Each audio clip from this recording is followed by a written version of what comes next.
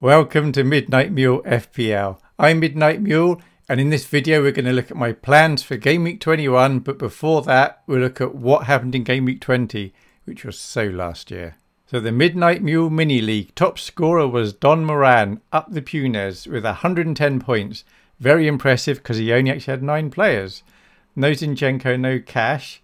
So it was Captain Salah for 32, Palmer 18, Foden 12, Areola 11, Watkins 8, Diaby and Alvarez 7, Gvardiol 6. Oh, and Son 9. So that was very good. And look at that, no points left on the bench. Fantastic. And then top of our league is BV with GigaChad FC. They managed 73 points. That was Captain Salah 32, Son 9, Richarlison 8, Watkins 8, Saka 7, and that was it. And then Areola on the bench, but I suspect a lot of people would have played Martinez over Areola. It was just the wrong call. But they're still top of the league, so hey, what do I know? As for me, I'm down in 150th with 87 points. I had Salah captain 32, Palmer 18, Son 9, Dubravka 8, Watkins 8, and that's all.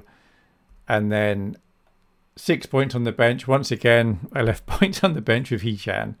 And as you can see, I've got 3 players currently on the bench, red flag, not playing. 3 on the field, red flag, not playing.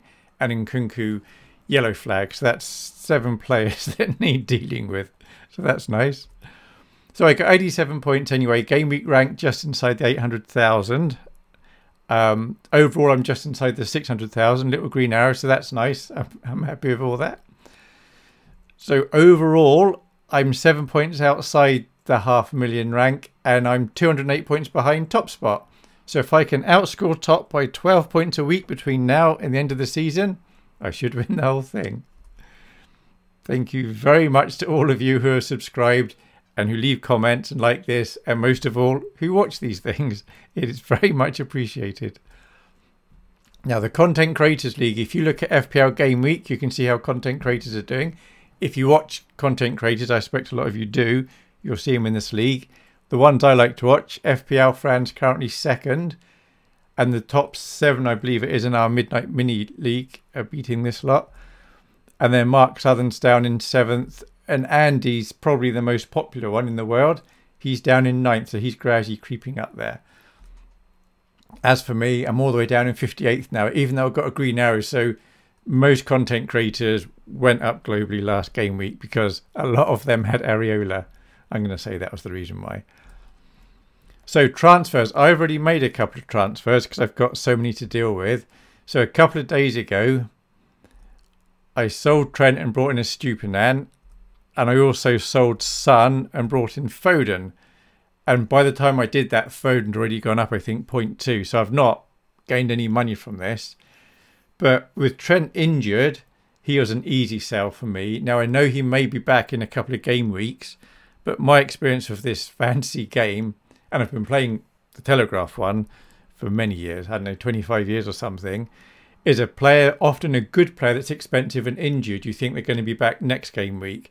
And that can go on for several game weeks. So if you have an expensive player and they're marked as injured, I think more often than not, you're better off just getting rid of them. If they're just bench fodder, it doesn't matter so much. So I had 2 free transfers. This has cost me nothing. But I may also swap Hichan and get in Gordon. That's a possibility. All this is because of Nkunku. If Nkunku, I knew he was fit, I wouldn't do this transfer. But I'm a player short if Nkunku doesn't play. And from what I've seen coming out of Chelsea today is I think he's looking less likely to play than actually play. Another option is in game 19. That's when I took out João Pedro and brought in Nkunku. Oops, that was a mistake. So I could sell Nkunku back to João Pedro. That's something else I'm considering. And I may do that instead of the Hichan to Gordon move, or as well as, or I may do neither. So I guess I'm probably going to decide tomorrow which, if either of these two, I'm going to do. And I've put -8 there. It's kind of -8 because 2 game weeks ago I swapped them around and putting them back again. It was just a very expensive mistake. But Nkunku is a very good player. And if he is fit, he's worth having. So as it stands, my team for Game Week 21, I have Palmer at home to Fulham. He gets to wear the old mule hat and his Palankunku up front. And if I'm not pretty confident he's going to play, I probably am going to make a sub. But I would actually quite like to keep him. And then I've got Saka at home to Palace with his mate Saliba. I've got a Estupiñán at home to Wolves. I've got Solanke at home to Liverpool. Solanke looks like he can score against anyone. And then Dubravka and Trippier at home to Man City. Pedro Porro away to Man United. Foden away to Newcastle. And then Watkins away to Everton. So I'm kind of actually expecting a small red arrow if I go with this team.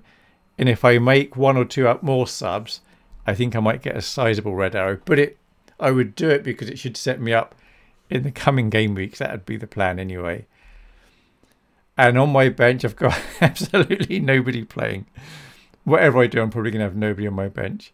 But Senesi's only out for 1 week. It was just an unfortunate suspension. And as for the background image, I spent ages on different ideas. In the end, I went with this. So it's supposed to be Jamie Vardy. Today's January the 11th, and it's his birthday. And he's one of my favourite ever Premiership players. Leicester's kind of my second team because I used to live just outside Leicester. Went to Filbert Street a few times. And it's supposed to be in the style of manga because of the Asian Cup coming up. So that was the vague link I've got there. And that's it. Thank you very much for watching. I don't feel too bad about having to make lots of transfers if I do, because there's a lot of managers in my position of needing to make transfers. I'm not going to wildcard though, because there'll be times later in the season where I'm going to really want the wildcard. Thank you very much for watching. And I think this could be a crazy Game Week 21 regarding scores. I think there could be some quite low scores and some massive scores. I think we might see some over 100 points. But what do I know? Thanks for watching. Bye.